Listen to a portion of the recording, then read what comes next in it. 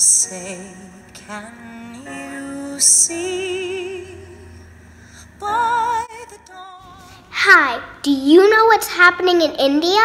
In India, the students are fighting over their own national flag. And they shouldn't be, because their national flag shows them their true identity.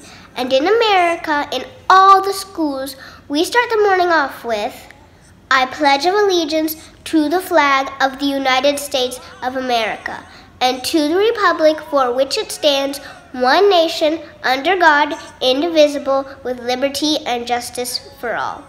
And the reason why we say our Pledge of Allegiance is because we want to show how much we love our own country. So don't fight against your country, instead fight against the terrorism. God bless America and God bless India.